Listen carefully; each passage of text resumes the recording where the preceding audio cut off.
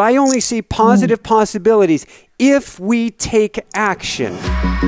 We are facing an existential crisis, and anyone in the spiritual realm is well aware of this. We may feel less lonely if we have a mission during this time. Our souls are calling us to an appointment with life. If we are wondering what to do, if we're thinking, where do I start? My absolute first answer is go and look at nature. When you do and you get in vibration with something greater than yourself, you become the light for everybody around you. We are a blip on the planet. We are a blip in the cycle of life. This is the biggest challenge humanity has ever faced. Wake up, people.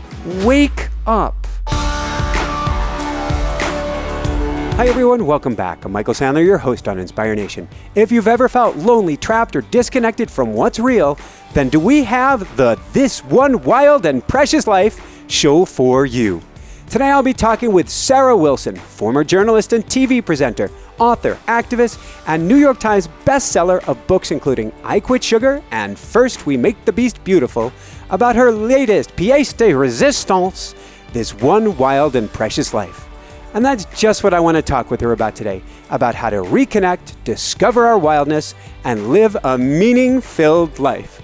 That plus we'll talk about hot and cool loneliness, a woman in red, Parisiestes, what on earth is degrowth economics, and what in the world a doomsday clock and kamikaze mode has to do with anything. Gotcha. So welcome to the show, Sarah. Are you ready to shine? I pretty much am after that introduction, Michael. Thank you so much. Well, thank you so much for being here. So before we dive right into things, this is something that I did after near-death experience number 1 for different reasons. But you yanked your book back from the printer 2 days before it went to press. Why'd you do that? Oh, well, like the answer to most things over the last 12 months, COVID hit.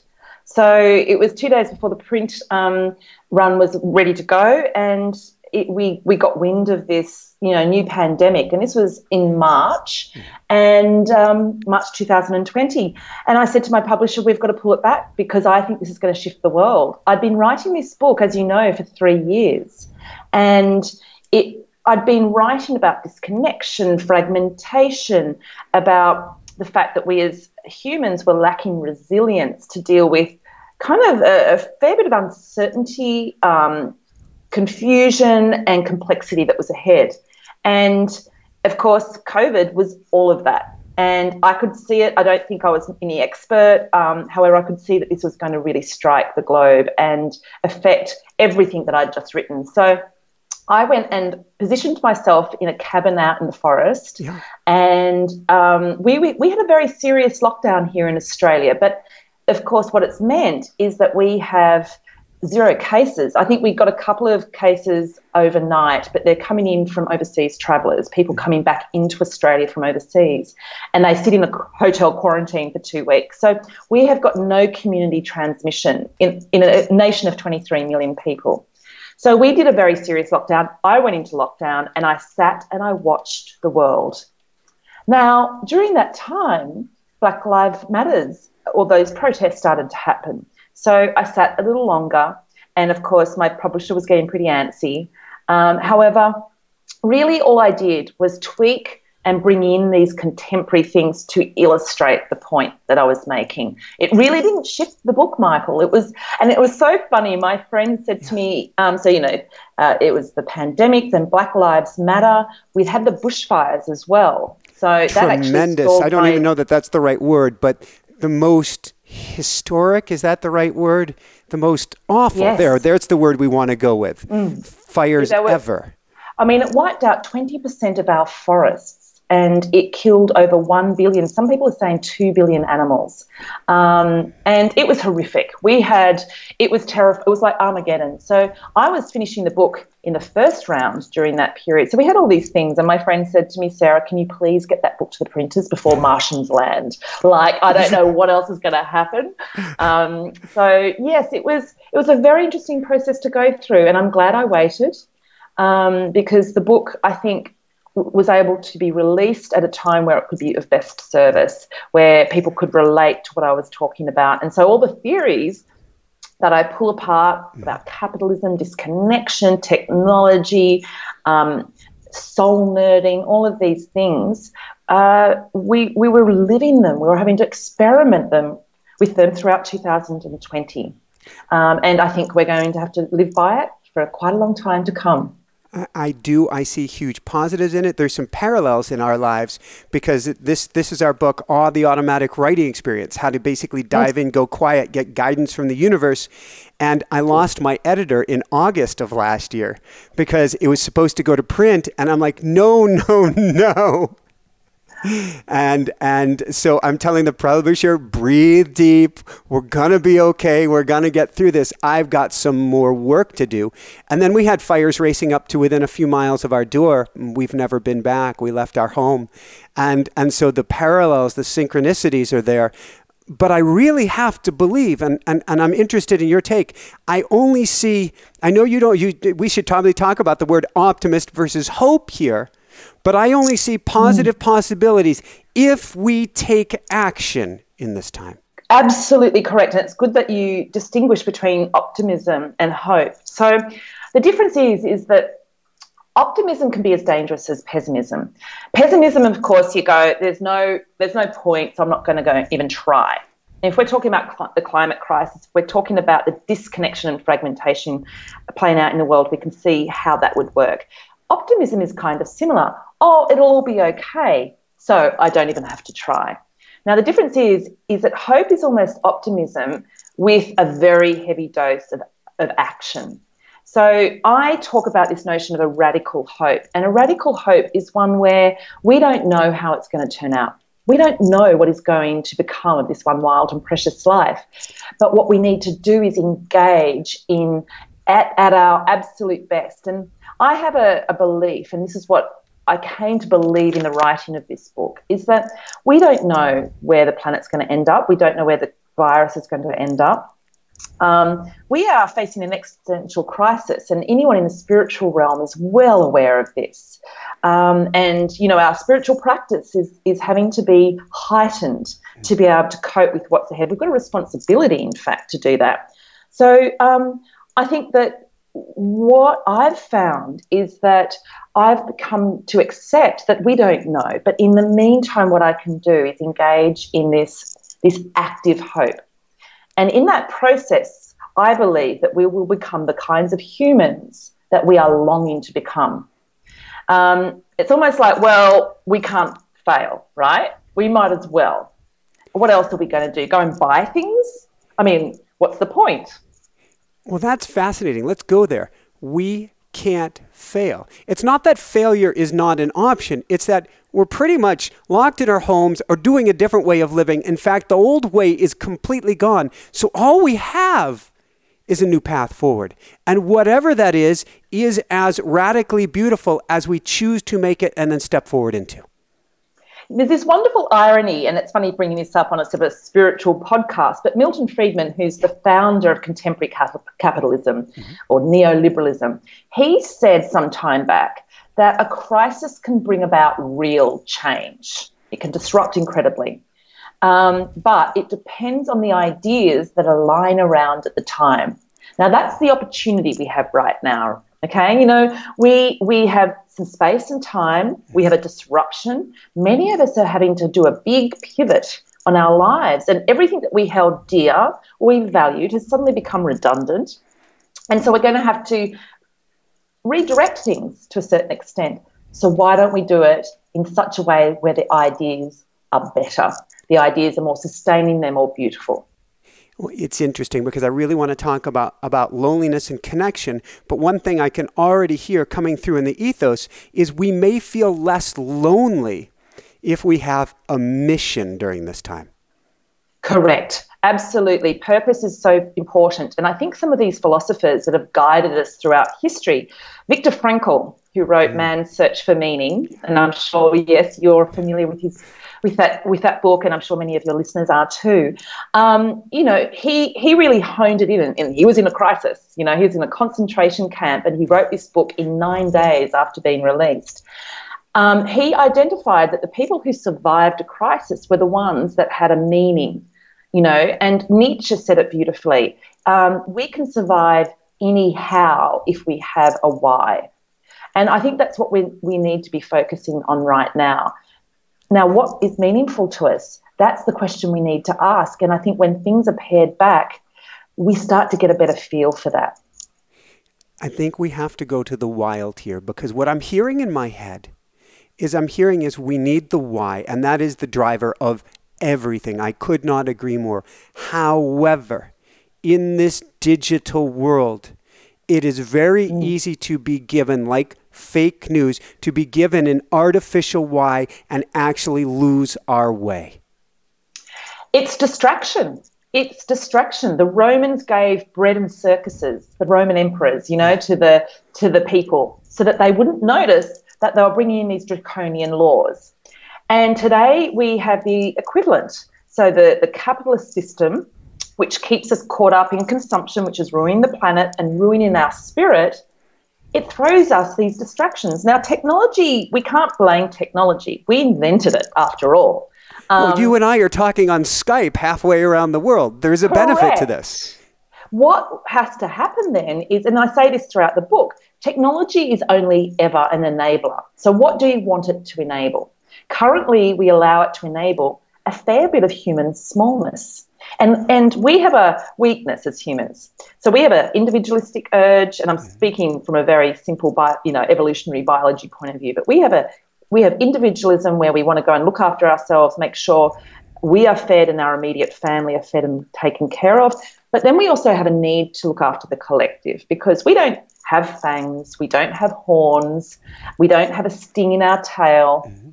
The reason we survive is because we are able to unite and communicate and tell story and be stronger than our individual unit. So it's really important that we look after the collective, and we've lost that. We've lost that understanding. And, of course, I say that the capitalist system has got rid of all the moral umpires that used to prioritise collectivism. Now, technology plays into that. It plays into our individualistic urges. And so what we tend to do is find ourselves going more and more into a silo, become more and more disconnected, ironically, and miserable, because our urge is also to be part of this collective. We have the opportunity, however, to get vigilant, to put our own boundaries up to the distraction, because nobody's going to come and save us. Apple, Google, whoever it is, they're not going to come and say, hey, listen, we understand that your brains can't cope with this any longer and you're lonely, so we're going to shut down the internet at 6 p.m. each night. That's not going to happen. That era of having these moral umpires is gone. So we need to do it ourselves. And there's all kinds of great people out there, generally from America, who've come up with wonderful hacks for putting up those boundaries. But equally, we also need to get very mindful about using technology in instances like this. We can actually have very deep, concerted, reflective conversations using technology. And so that's the option. These are some of the ideas that we want lying around going forward. Here's a few thoughts. I was on last night with Ken Honda, amazing author out of Japan, and we had a room together where we taught in Clubhouse, this new social media thing. The two of us spoke. He's in Japan, I'm in California, and we're helping raise consciousness together all around the world. So there are benefits to this. But I guess we need to go back to what you did with your business, your profits in 2018, and kicking ourselves out. I'm going to use a good down under term on walkabout. Yeah. So as many of you would know, just from even just listening to your introduction earlier, I had a business called I Quit Sugar. So it started out as a movement a little over 11 years ago now. 10 years ago, I should say. And I wrote this book. It became a New York Times bestseller. I spent a lot of time in the US doing interviews and so on. And I built this digital business, and millions of people did my program and got off sugar, et cetera, et cetera. And I reached this point, and I'd made a commitment to myself when I got very sick. I hit a point where it was a life or death moment. And I made a commitment to myself that I would never get caught up in the cycle again. And so I've had all kinds of practices in place to ensure that that didn't happen. So I made a commitment that I would work this business for 5 years, and if I earned enough money to be able to retire on a minimum wage, because I'm a minimalist, I can live off the smell of an oily rag. I lived out of one bag for 8 of the last 11 years. Then I would shut everything down and give it all to charity and do work that didn't require negotiating money. And that's exactly what I did. So 2018, I shut the business down. Everyone was surprised. I sold off the assets and I gave all of that money to a charitable trust, which I now develop charity projects, and that money funds it. How did you, this is amazing. And I think you are an incredible beacon of bright light for doing this. With that said, how did you keep your word to yourself? Because it must have been easy to get on the hedonic treadmill and get on into what I call the disease of more. Let me do one more interview. Let me sell one more product. Let me do one more anything. Such a good question. And I've got an answer which is, I feel really true and hopefully will be useful. I had honed the process of sitting and having a conversation with myself. And really that's the theme of my book. The disconnection we feel is that we are not having discerning conversations with ourselves. We're not doing the moral wrestle. To wrestle morally with yourself is a very noble thing to do, and that can create your meaning. So for me, I have a practice where I ensure I check in regularly and I make the hard decisions. I've got practices for ensuring I know what is right for me. I have this notion of an itch. If I feel an itch and I start to see things in black and white, I know I'm on the wrong track. Yeah. I also have a wonderful ability, or my soul has this wonderful ability to tap me on the shoulder, give me a shove, then give me a massive push and slap me down if I don't stick to my word. And as you know, I interview James Hollis, a wonderful Jungian therapist based in Washington, D.C., and I've followed his work for many years. And he said to me, Sarah, our souls are calling us to an appointment with life. Now, my soul calls me to that appointment. If I don't show up, it comes and finds me and drags me there. So fortunately, I've had that mechanism, and I will get ill. My life will just feel deeply uncomfortable until I do what I said I would do. So the other thing is that this way of living, minimal living, where I'm not beholden to the dollar, becomes extremely charming and addictive after a while. I sort of gamify it and I give all the techniques for how I do that in my book. But my life has flow and elegance and a beauty that is only apparent when you can get rid of all of that distraction and the clutter and the technology and the stuff that, you know, the bread and the circuses. So it's really become a practice that has become addictive in a very healthy way. So I suppose there was that. Also, I'll tell you one other thing. When you're in the public eye and you have a reasonably large social media following and you make a big announcement on social media, you can't go back on your word, right? You sort of, you know, it's out there. It's a bit like writing a book about quitting sugar. I can't walk down the street drinking a big container of Coke anytime soon, right? So I do set up structures, buttresses, to ensure I'm held to account because nobody else is going to come and save me. So all of these things have contributed, and really this is the irony. And Seth Godin, a wonderful marketer from your wonderful country, he taught me this 12 years ago, and that was to have a practice in your business where you give a certain amount of stuff for free, and then the abundance comes. So I developed my 8-week program, and I gave it away for free for 2 years. Then when I came out with my first ebook and charged for it, people very generously bought it, and off the movement took. So I've done that, and this is the most wonderful irony, and everyone listening to this will know that this is not coincidence. This is how the beauty of the world really manifests. I gave my money away.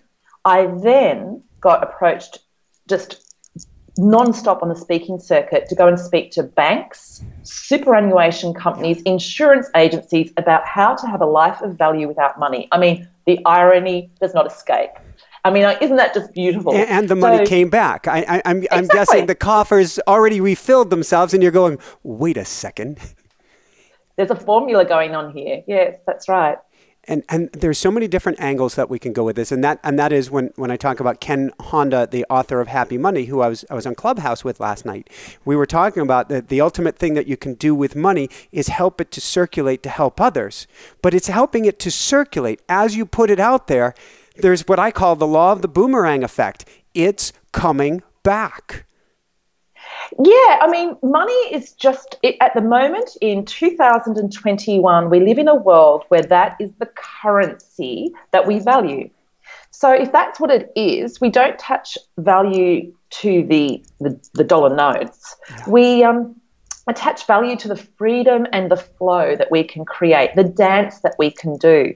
And I think hoarding, being small, gripping. I mean, we all know this language from speaking to spiritualists and self-help coaches, right? We know that's not a great way to live. And from a health point of view, restriction is really bad for our physical health. So why do we do it with belongings and money?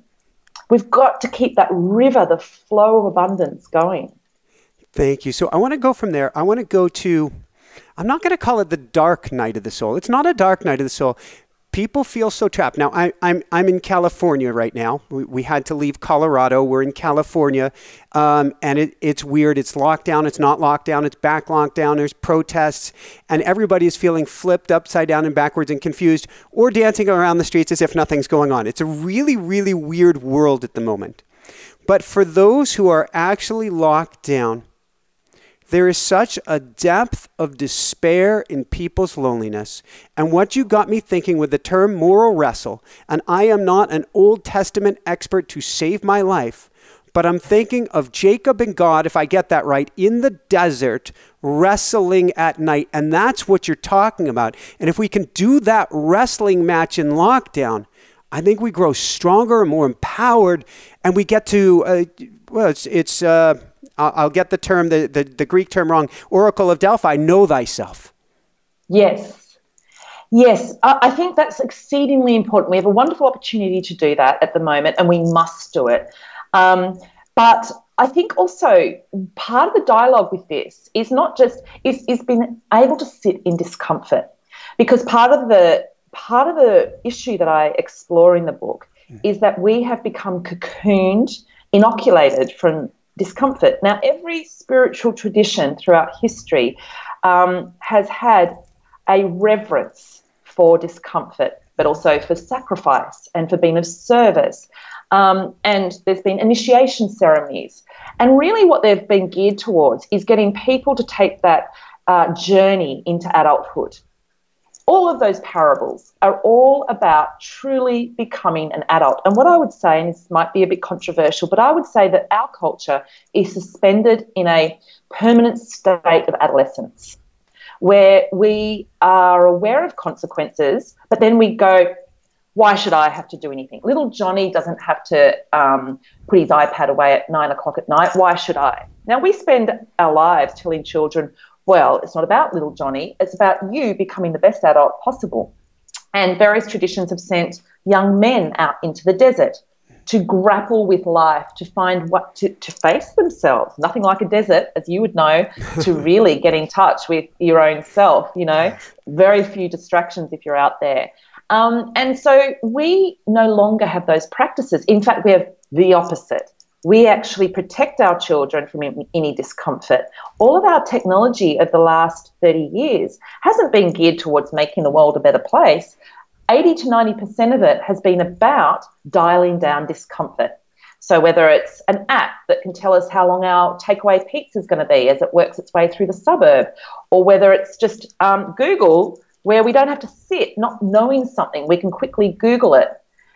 This is the world that we live in. And so we have this idea that discomfort, not knowing, uncertainty should not exist. We should, you know, we want to demand a meeting with the manager if there's any kind of discomfort, instead of having a practice that gets us to sit in the discomfort, absorb the pain and pass through it. And growth, as we know, and we can talk all these spiritual texts, growth only happens through the rising up out of friction into a new path. And we have been denied that pathway because of the way that we live our lives. And we need to reverse that if we are going to be able to cope with that fragmentation or the uncertainty that you talk about. We need to build the resilience muscle once again. I believe, and I love what you're saying, it is being, so if we look at your life and we look at mine, I've had 2 near-death experiences, many, many steerings with a 2x4 from the universe. If I don't listen, universe will usher me first quietly and then with a big whack back on track. But this is now, to me, happening on a global scale. So we are getting the message that the comfort is actually uncomfortable, that a father knows best world, and that's what we're talking about. A father knows best world hurts more than anything. Absolutely. I mean, James Hollis talked this through with me because he works very much at the individual level with the psyche. And I asked him very clearly, is this now playing out globally? And he said, absolutely. Humanity is being called to an appointment with life. We need to come and meet life, which means, and as you know, in my formula in the book for doing that is so simple and beautiful and fun and charming. It's to literally go into nature. And I love that the name of your book, and I know that it stands for something else, but awe. Awe is one of the principles of nature that it's the double entendre. That's why it's in there, because it is the jaw-dropping silence of... If we are wondering what to do, if we're thinking, where do I start? My absolute first answer is go and look at nature. Nature will give you every answer that you need. And I'm not a tree-hugging, sort of, dancing around the campfire type in that sense. Throughout the book, I obviously have a very keen awareness of the spiritual traditions and also my own spiritual practice in nature. And my God is life, is the universe. That's how I define my God. But the science now is just cascading in to show how the natural world does what it does. So we know that we go into nature and all of a sudden there's an attunement. And I love that word. And I also love the word congruence. We see patternings. I mean, it's as basic as our eyes, our retinas are made up of fractals, these repeating patterns. And then we see them in a petal of a flower, the frond of a fern, wave pools, whatever it might be. And there's this, the perfection of life, the patterns. And those fractals are wonderful, a wonderful way to connect with nature. But, yeah, I think we're starting to get a realisation of this. And discomfort, nature shows us that we have to have storms and we have to have all of these things and we need to adjust and we also need to see them as signs. I mean, COVID really is, I would say, the medium-sized shove. That we've had the taps on the shoulder, the bushfires and various other floods and hurricanes. COVID is the shove. Now, are we going to wait until we get flattened, and try to emerge from some impossible ashes? Or are we going to turn up to our appointment with life? Woohoo! You mentioned several of my favorite words here. So I'm doubling back. I agree completely with what you're saying. You mentioned attunement and congruence, and I'm going to add to that resonance, frequency, and harmony, which is to say that when we attune to nature, when we get in vibrational alignment, so literally out here in Joshua Tree, you can hear the hum of the earth. You can hear Schumann's resonance. It is so much pow, so much granite under the sand, and not very much else going on, that you can feel that hum. And when you do, and you get in vibration with something greater than yourself, you become a tuning fork, attuned. You become a tuning fork for others around you. And it is I want to call it earthly. That's a strange way to put it. It's really heavenly, but I'll call it an earthly wake-up call because you become the light for everybody around you. Absolutely. And look, I think it's no coincidence we have all these words that describe it. And when you hear it in a different context, you go, oh, of course, that's how life works. And again, it makes you have this recognition, and then we get a sense of belonging and meaning. And I just want to extrapolate that out a little further. In the book, I have a chapter about getting spiritually heavy. Now, spiritualism light, L-I-T-E, is like the diet version of the spiritual traditions that have existed for a long time. And spiritualism light is where we cherry pick all the rainbows and unicorns, the meditation and drumming circle stuff, the stuff that makes us all feel dreamy and nice at a very individualistic level. Now, I have no problem with people doing these practices. I do it myself. However, what comes next? Do you walk out of your yoga class or your meditation circle and go back to consuming and going and buying your green smoothie in a plastic cup with a plastic straw and stepping over the homeless person who's just asked for a couple of dollars for a drink? Do you do that? Or do you, to take the parable of a monk who comes down from the mountain, the monk who sits up in the cave for years meditating and one day just realizes, what's the point of all of this if I don't share this with the rest of humanity and be of service? And so he comes down to the village and helps out. We are at a point in history where we need to be doing that. We need to step out. And I speak to so many people, and in fact, there's a chapter in the book where I go to Joshua Tree. It's actually a really interesting turning point, and it's the chapter where I discuss spiritualism light. Because I go out to Arrowtown, which you'd be very familiar with, and I'm sitting there on my own and I'm watching sort of everybody drinking and eating ribs and all of that kind of thing. And I'm listening to a Marianne Williamson podcast, and she talks about this, that the spiritual has always been political. And I'd been ranting about this for years. Gandhi was political. Jesus, political. All these people that we revere, Martin Luther King, these people were political, and they used spirituality to make their political point and vice versa. Mm-hmm. So I see a lot of people who are in the spiritual realm who go, I'm not into politics, and they shut down because the complexity, the discomfort is too much for them. And Marianne, in that particular podcast, and I can't remember who was interviewing her, but said, there's a responsibility for the spiritual community, if they've done some work, if they've done a bit of that moral wrestling out in the desert, to help out, to be of service. We need you, and that's what I say in the book. Spiritualists, we need you, and it's not enough to dig your head in the sand and say, I don't want to read the newspaper. What? Digging your head in the sand. I mean, you can call it ego coming in the back door. You can call it just another way of numbing yourself up. I'm actually working right now with Dr. Irvin Laszlo, two-time Nobel Peace Prize nominee.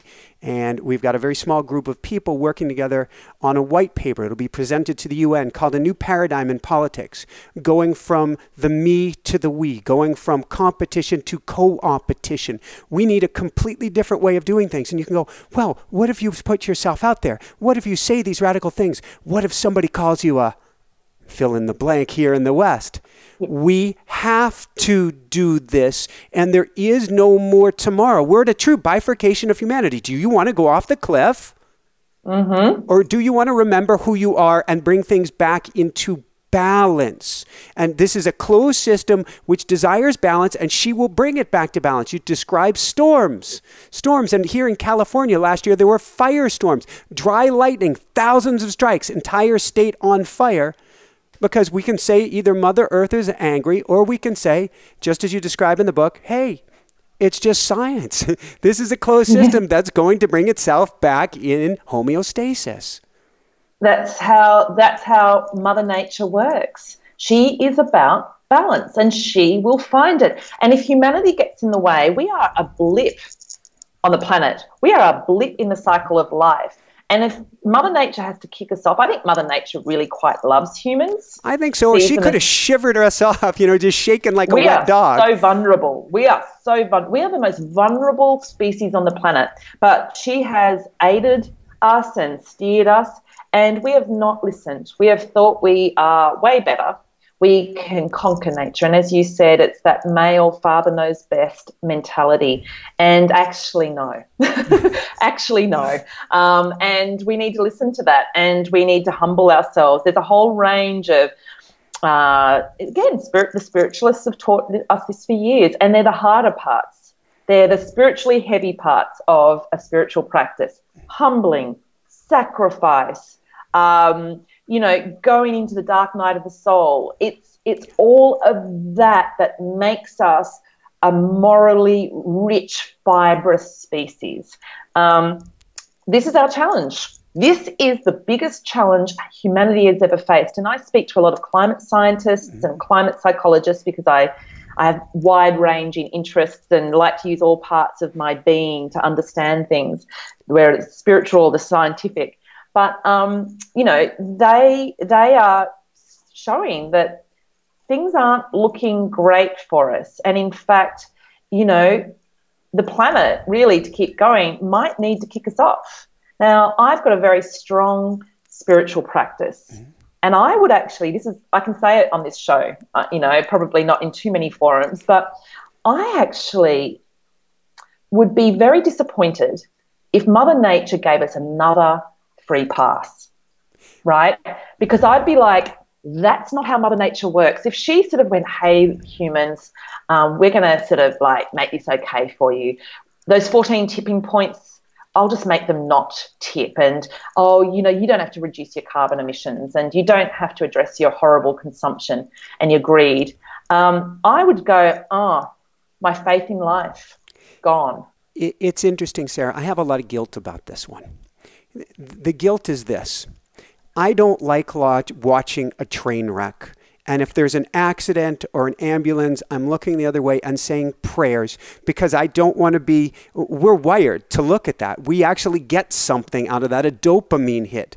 However, when I see things going back to a new normal, there is no normal. In fact, from a capitalist perspective, it's we're getting raked over the coals by the man, whatever that means. But you get what I'm saying, Yes. because those who have a lot more, and everybody else is getting the squeeze. But with that said, COVID, I'll just add that COVID, these new statistics have just come out. COVID has accentuated that divide. So the number of the total billionaire wealth in the world has gone up 27% because of COVID. Top the great 10. Healer. We'll throw some numbers back and forth. The top 10 billionaires, top 10 wealthiest people on earth since COVID started have gained $400 billion, enough money to pay for a vaccine for everybody and give everybody back the wage that they had before COVID. But if we want to look at that as a positive, so I'm going to look at it as a positive, it is a house of cards that is so unstable, it is unsustainable and will fall. Here's where my guilt lies. Yes, I interrupted. No, it was perfect. My guilt lies that there is a part of me, if I'm honest, and I'm going to say this and try not to be at tears because I don't want anybody to suffer. There's a part of me that says, if this thing tips, that's actually in our best interest. It cannot continue this way. And so when when it's able to eke by, there's that weird part of me that's going, I almost don't want it to. And that's really weird and against all of my spiritual beingness, except if I understand the concept that God is, meaning that everything is spirit, everything is divine, everything is happening as it should, and we still get to take action. But there is that yearning and hope and desire going, wake up, people, wake up. Well, I think it's because we are fearful of what the next wake-up call is going to be. Yeah. The bigger shove, what's it going to be? And there's a little poster, there's a graffiti artist that works in my area, and there was a poster down the road. Ironically, it was there for a long time until a construction company came and knocked down the wall. And it said, Daddy, what did you do to fix the climate crisis? And it broke my heart every day that I walked past it because I thought, in 5 years' time, I don't want all the people I love to go, oh, my God, I didn't see this coming. We could have done something. I suppose what do I want to achieve from my work, from my books, from doing podcasts like this? I want to give everyone the opportunity to see what's happening and to make a choice. I don't want people to feel that they didn't know, that they weren't given that opportunity. You call it kamikaze mode, and I don't believe that's your term, but you call it kamikaze mode, and I call it the kitchen sink. And I want to go to the Iroquois Confederacy Constitution, and they talk about 7 generations. However, I think that humanity can't think in terms of 7 generations. We can barely even think in terms of 1 generation. But Daddy, can you do everything in your power, and can you do it now? Yeah. Yeah. And it's interesting that they use daddy, because in the climate mobilization movement and in the spiritual movement, women are dialed in. They're on board. We have a masculine problem in the environment movement. We have a masculine problem. Now, clearly I'm male, so I'm not trying to pick on myself, but we have a masculine problem with everything. We've gone from an age of the condor to the eagle. Now we've got to become a combined yin and yang, and instead we're stuck in this masculine economic growth mode. That's right. And it's just balance. It's, as you say, it's just balance. And I love, you'd probably know this kind of story about Kali, the Indian goddess. Her fierceness, her rage. Kali rage. My God, is it needed right now? So for anyone who's listening, please go and either look in my book. I tell the story of it, but go and look it up in Wikipedia or something. But Kali is this goddess that is sort of inserted into other goddesses and brought down to earth. And she comes out in a woman, in a strong, beautiful woman. She emerges when a man is abusing Mother Nature or abusing women. So in this particular parable is that she comes down and I think it's Shiva is being a lazy, he's a army general, and he's on the battlefield and he's meditating too much. I mean, I just love it, right? He's sitting around meditating. The soldiers are all being a bit flaccid. And the gods deliver him this beautiful wife, Shakti. I might have that back. No, you've got that right, Shakti. Perfect. Shakti comes down and she's beautiful and she's this wife and she says, look, I'm only going to do it if you respect me as a woman. Anyway, he starts to get disrespectful. He starts disrespecting nature. And anyway, the deal is Kali emerges and she's got men's severed head skulls around her neck and she's got multiple daggers in multiple hands, and she comes down and she goes onto the battlefield and she wipes the heads off all these soldiers that are sitting around abusing Mother Earth, not defending the feminine. And she's got the dagger above Shiva, and Shiva gets the message and goes, okay, all right, recorrection, let's go and look after Mother Earth again. We've got some Kali rage going on. What else is a firestorm? What else is a tornado? What else is a pandemic? But a bit of, Kali rage. And I think it's these parables, these patterns, these understandings have existed for a long time. And I find that very comforting, to know that this is how life goes. Do we want to join it or do we want to resist it? How do we take that Kali rage and start to focus it or hear? Now, clearly I talk about our process, automatic writing in our book, hear from spirit. How do we begin to hear the calling, the pull, the tug that's on our heart if we are so numbed up by our devices, by our yoga? And I'm not picking on yoga. Yoga is freaking awesome. But when we use these things to escape from what is, how do we, without the 2x4, which Mother Earth is really gently whapping pretty hard, how do we wake ourselves up? There's a number of practices. I think writing to yourself is definitely one of them. I have a phrase, soul nerding.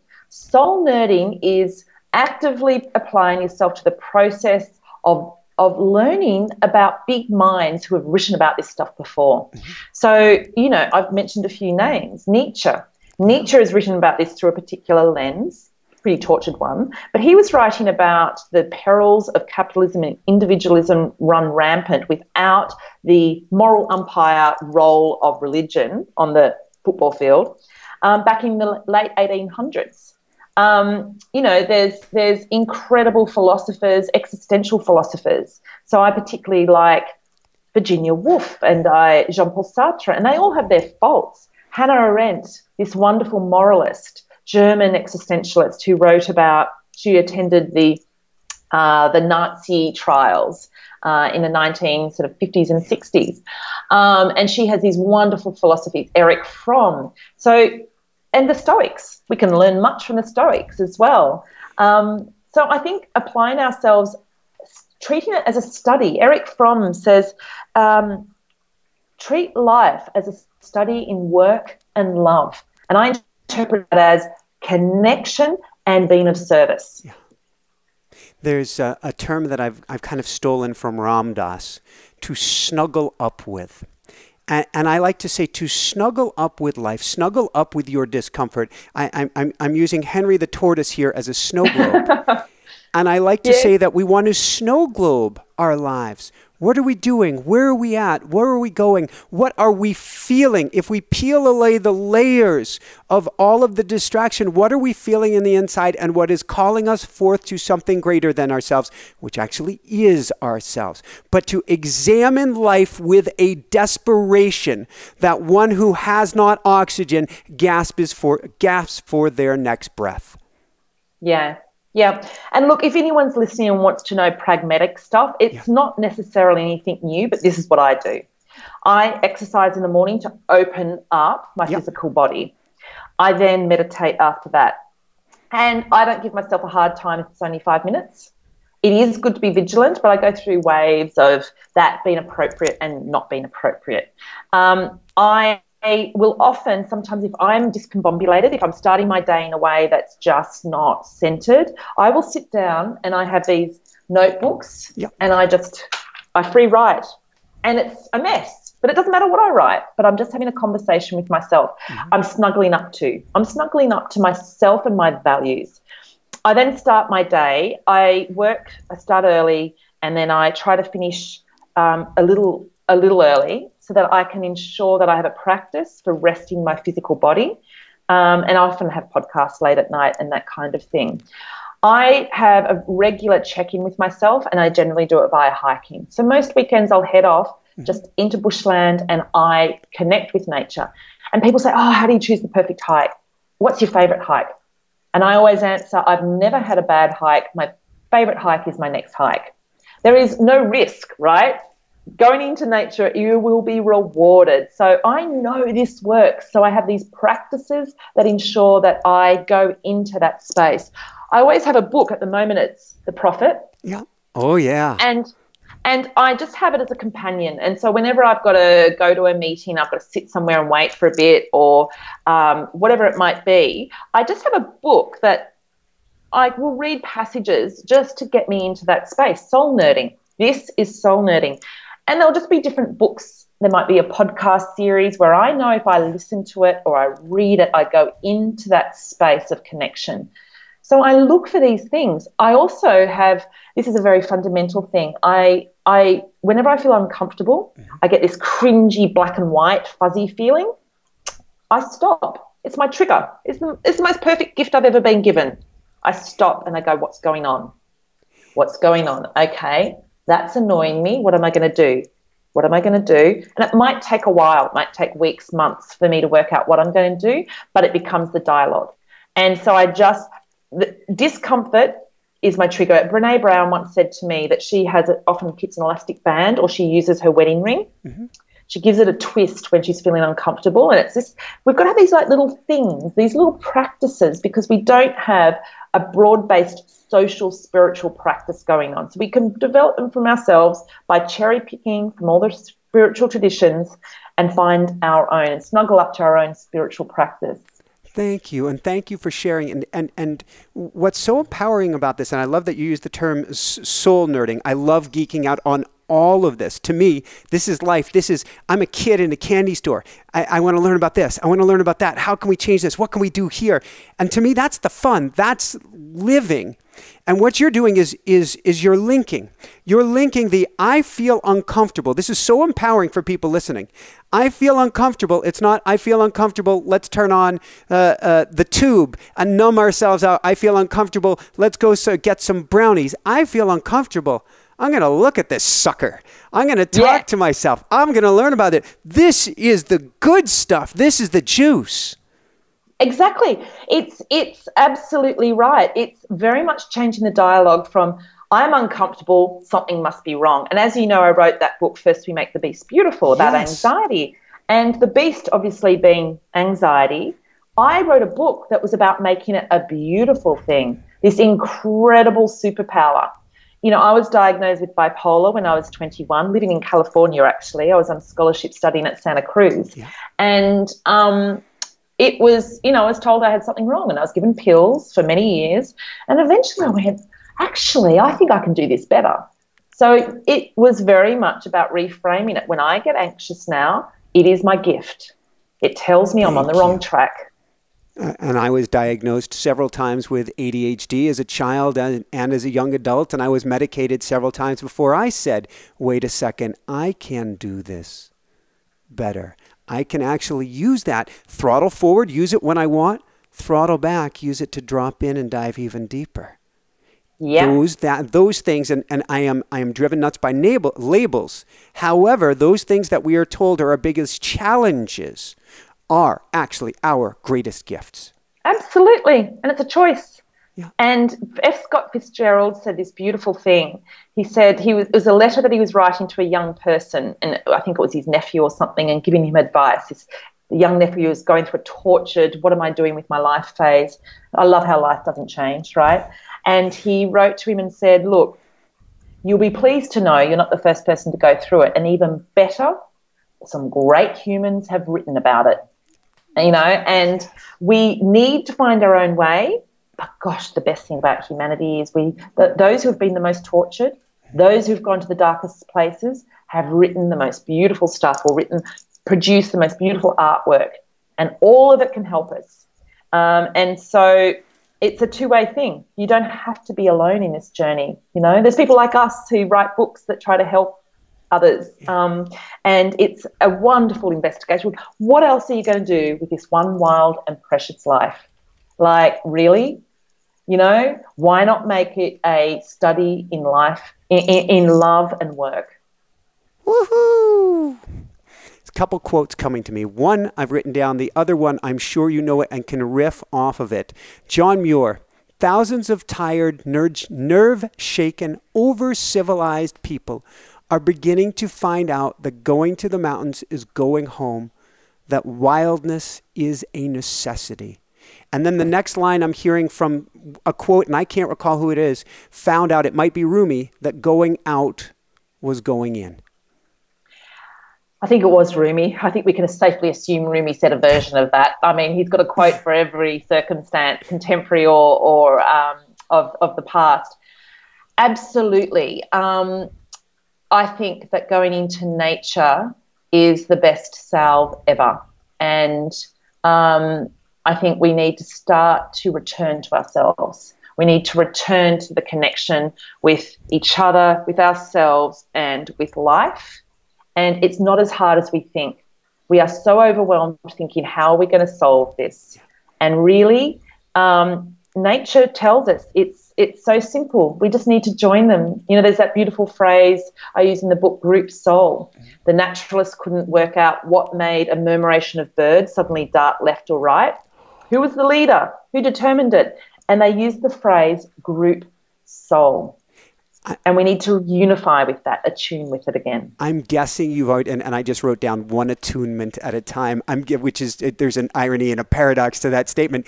But I'm guessing you have spent time sitting on the beach with a giant flock of birds and just tuned in with them, because you can actually tell which direction they go. Your body will start to move and get in sync with them. Yeah, Absolutely. And I wrote this in the bit where I wrote about Joshua Tree. I did one of the hikes up the mountain. What's the mountain in the middle of Joshua Tree called? The famous one that people go and I live right outside of it, and we spend very little time inside, so I couldn't, because we stay where there are no people.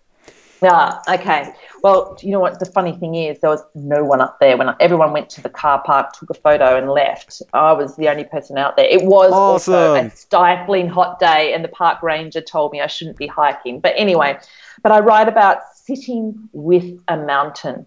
And I sit with a mountain, and its knowingness is palpable. If you sit with a mountain for some time, there's this beautiful kind of dreamy sense that you get of just gazing out this knowledge. And I think there's so many ways, as you say, where you do start to move with where the natural flow of things goes. I mean, anyone who's a swimmer, an ocean swimmer, a river swimmer, you start to get the motion, the movement of the waves, and it's not a struggle. Thank you. And I'm thinking, and it's been a while. We are what we call mountain ocean people. So we lived on Maui. We came back to Colorado. We've lived on the outer banks of North Carolina, and now we're in the desert. And the feeling of being with the flow in the water and going out there, not just on the calmest days, because there is a peace under the surface, even when on top. It's frothing to and fro. So there's so much we can talk about. So I've got to begin to wrap things up with you here. This is so exciting to me. I'm so glad you're here today. Where can people go to find out more, Sarah, and to find your beautiful This One Wild and Precious Life, and to find your podcast? Well, the best place is probably sarahwilson.com.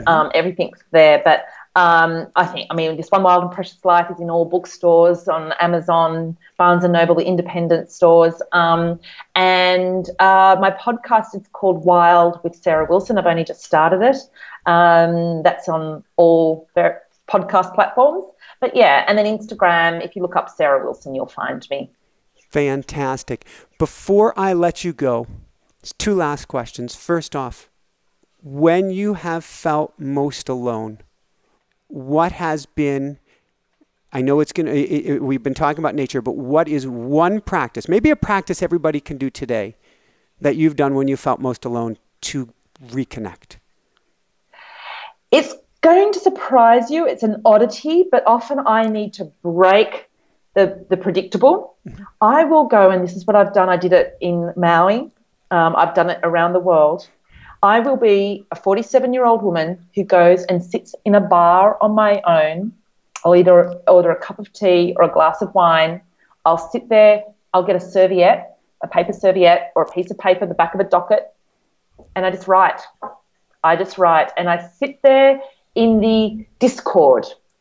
And so that is often what I'll do. I write to myself. I think it is one of the most, and look, I'm saying it to the right person, right? I write to myself. Hello. That's right. And I would say it gets me into that melancholy space. Melancholy is a wonderful emotion. I did it only the other day. I went and sat at a little place down the road, and do you know what? There were 3 other women sitting in the restaurant doing exactly the same thing. One was listening to a podcast, one was writing, one looked like she was listening to music. So I wrote a note to one of them, gave it to the waiter, and it just said, "I hope you're enjoying yourself." And she gave me a wave. Beautiful. So instead of asking any last words of wisdom, I've got to ask, and it's very different than the movie Matrix, a very different meaning to it, the woman in red. Oh, yes. Well, it's a nice segue. The woman in red was a woman I came across in a very dark place at a very big fork in the road moment. I won't give it away. You'll have to read the book to know where I was at. And she was a youngish woman, I'd say in her early 30s, sitting in a cafe on a stifling hot day in Ljubljana in Slovenia. And she was sitting there just quietly and peacefully staring out into the town square. And she had a coffee, and I was sitting there, and I watched her for about 45 minutes. I was reading, wrestling with myself. I had a very big decision to make that day, a life-changing decision. And I watched her, and eventually I went over and I said, "Can I ask, what are you doing?" And she said, "On public holidays like this, I like to come and sit and just watch and think." And I posted a photo of her, and for anyone interested, you can scroll down. I've reposted the photo because everybody wanted to see a photo of this woman.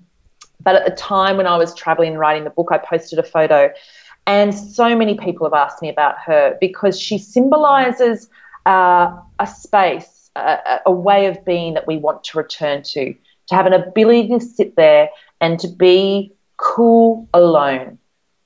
To be cool alone, to be cool with our aloneness, because that's not lonely. And in fact, all the spiritualists have said we need to be alone to actually conquer our loneliness. And so that is an art form, it's a practice, it's something that I think it's a noble thing to pursue, is to be able to be cool alone.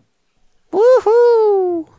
Thank you so much, Sarah. I think you've done a lot of good today on multiple levels. This is one to go back and listen again and again. We've got earth, we've got soul, we've got spirit. What's the difference? There's a question for another day. We've got healing one's heart, and by healing one's heart and getting in attunement, healing this entire planet as well. So I cannot thank you enough for joining us here today. My pleasure. I've enjoyed it thoroughly, and all of my love to my friends in the United States. Here in Australia, we watch what you're going through very closely, and admire you and feel for you and wish you courage. Thank you, thank you, thank you. So for everyone out there, this is Michael Sandler saying, be well, have fun, get this one wild and precious life, and begin rediscovering your wild and precious life today. And above and beyond all else, shine bright. Woohoo! Thank you so much, Sarah. This was beautiful. Thank you so much. Oh, I really enjoyed it. Thank you for asking the good, juicy, meaty, wonderful, nourishing questions. I really appreciate it. What I liked so much about this interview with Sarah is we talked about going out to go within, but we also talked about taking your power back by getting in touch with what's real. And to me, that's so important. So we have this disease of complacency. We also have this disease of loneliness. And it's no coincidence that they exist side by side or hand in hand. And the way to break this spell of loneliness and of complacency and of feeling that we are helpless to do anything, I believe, is by getting out. As soon as you get back in touch with the natural world, you truly start to wake up. So I love this interview. I recommend listening to it again and again. On that note, if you want to dive into your soul, if you want to hear the deepest words from your inner wisdom, and you want to be able to put pen to paper and ask questions of the universe, where am I going? What am I doing? How do I make a difference? Then I cannot recommend enough getting the automatic writing experience, a process that teaches you how to go into your soul, to write to spirit, to write to the divine, to write to your inner wisdom and say, what do I do from here? What do I need to know? Who am I? You can get it at Amazon. Please ask for it at your local retailer. I want to support the local stores no matter what, above and beyond all else. And you can find our program, video-based program, and live classes at automaticwriting.com. So to check out more incredible shows, click here, subscribe below. Be sure to click on that bell icon to be notified of shows, upcoming premieres, and live events every Sunday night with me.